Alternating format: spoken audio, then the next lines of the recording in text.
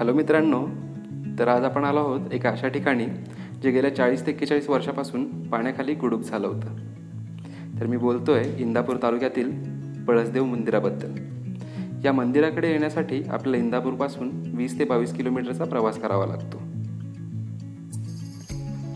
तर या मंदिराबद्दल बोलायचं झालं तर 1978ला उजनी धरणाचं काम पूर्ण झालं आणि बॅकवॉटर्समध्ये बरीचशी गावं पाण्याखाली गेली. पण गावं तर स्थलांतरित झाली, पण एवढी मोठी मंदिरं स्थलांतरित करणार कशी? देवळातील देवाच्या मूर्ती स्थलांतरित केल्या गेल्या, पण ही मंदिरं इथेच अशीच राहिली. 2-3 वर्षापासून महाराष्ट्रात दुष्काळ पडला. त्यातून ही मंदिरं जसं पाणी कमी झालं तशी वर आली आणि आपल्याला इथे व्हिजिट देण्याची एक अद्भुत पर्वणीच मिळाली. मंदिराबद्दल बोलायचं झालं तर मंदिराचं बांधकाम हे 10व्या ते 11व्या शतकातील असून हे मंदिर पूर्णपणे हेमाडपंथी पद्धतीने बांधलेले आहे असे गावकऱ्यांचे म्हणणे आहे.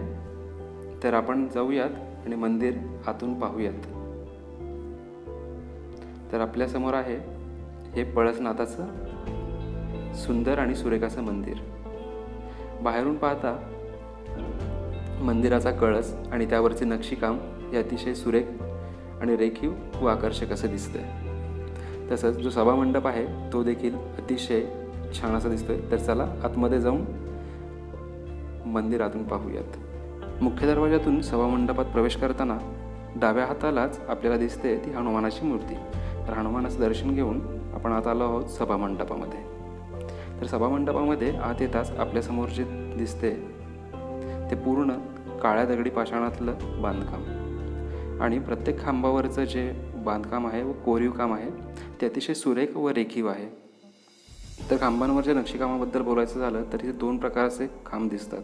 तर दोन्ही खांबांवरती वेगवेगळ्या प्रकारचं नक्षीकाम केलेलं आहे. तर जे आपल्यासमोर 2 खांब आहेत यावरती आपण पाहू शकतो अतिशय बारीक व कोरीव असं काम केलेलं दिसतंय. पण बरेच वर्ष हे मंदिर पाण्यामध्ये राहिल्यामुळे आपल्याला त्यावरचं छोडं बारीक असं सूक्ष्म नक्षीकाम कॅमेऱ्यामध्ये कैद करता आलं नाही. तर आपण चाललो आता मुख्य गाभाऱ्याकडे. मुख्य गाभाऱ्याच्या दरवाजावरती देखील अतिशय सुरेख आणि सुंदर असं नक्षीकाम केलेलं आहे. यामध्ये बऱ्याचशा देवी देवतांच्या मूर्ती इथे कोरलेल्या आहेत. जर या नक्षीकामाबद्दल बोलायचं झालं तर इतकं अक्युरेटली आणि प्रिसाइजली हे नक्षीकाम केलेलं आहे. इवन दो हे मंदिर 10व्या ते 12व्या शतकातलं असून देखील इथलं जे प्रिसिजन आहे कामाचं ते आत्ताच्या कम्प्युटराइज्ड वर्कला सुद्धा मॅच होत नाही आहे. असं बऱ्याचदा वाटतं की ही जी टेक्नॉलॉजी होती ती कुठेतरी काळाच्या ओघात गुडूप तर झाली नाही आहे ना. तर खरंच हे मंदिर एकदा भेट देण्यासारखं आहे. जर तुम्हाला कधी येण्याचा चान्स मिळाला तर आवर्जून या मंदिराला भेट द्या. या गाभाऱ्यामध्ये पहिल्यांदा महादेवाचं शिवलिंग होतं. ते नंतर लोकांनी इथून नेऊन गावामध्ये स्थलांतरित केलं आहे. तिथे त्याचं तुम्ही दर्शन घेऊ शकता. तर आता आपण मुख्य गाभाऱ्यातून परत सभामंडपात आलेलो आहे. तर सभामंडपाच्या छतावरील काम देखील अतिशय सुरेख आणि प्रिसाइजली आणि अतिशय सुंदर पद्धतीने केलेलं आहे.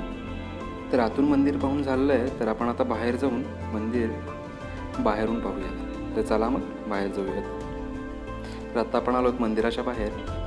तसं पाहायला गेलं तर 40 वर्ष मंदिर पाण्याखाली राहून देखील यावरील नक्षीकाम अजूनही अबाधित आहे. या कळसाबद्दल बोलायचं गेलं तर हा कळस हा पूर्णपणे पोकळ आहे व आतमध्ये जाण्यासाठी एक छोटासा रस्ता देखील आहे. तर हे मंदिर पाहून आता आपण जाऊयात शेजारी असलेल्या एका छोट्या मंदिरामध्ये. या मंदिराबद्दल बोलायचं झालं तर या मंदिराची जी रचना आहे व इथे वापरलेले जे दगड आहेत एक विशिष्ट प्रकारे बसवण्यात आलेले आहेत. काळानुसार व बरेच वर्ष पाण्यात राहिल्यामुळे या मंदिरामध्ये बरीचशी पडझड आणि बराचसा गाळ देखील साठलेला आहे. या मंदिरातील खांबावरील नक्षीकाम पाहिल्यास आपण याच्या देखील सौंदर्याचं अनुमान लावू शकतो. बाकी मंदिरांप्रमाणेच या मंदिरातील मूर्तीचे देखील दुसरीकडे स्थलांतरण केलेले दिसते. तर गावकऱ्यांच्या म्हणण्यानुसार या मंदिराचं एक अनोखं वैशिष्ट्य आहे. ते म्हणजे येथील काही दगडांमध्ये येणारा विशिष्ट असा सप्तसुरांचा आवाज. तर आम्ही एक थोडासा प्रयत्न करून पाहिलेला आहे. तरी नक्की ऐका आणि तुमचा जो रिव्ह्यू असेल तो कमेंटमध्ये द्या.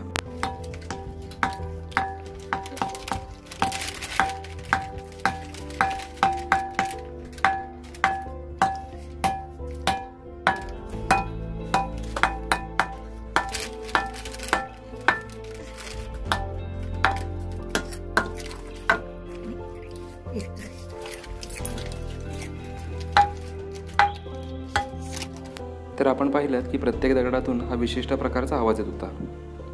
तर हे पाहून आता आपण निघूयात परतीच्या प्रवासाकडे. तर मित्रांनो, हा व्हिडिओ कसा वाटला हे नक्की सांगा. जर आवडला असेल तर आपल्या मित्रांमध्ये शेअर करा आणि आपल्या चॅनलला सबस्क्राईब देखील करा.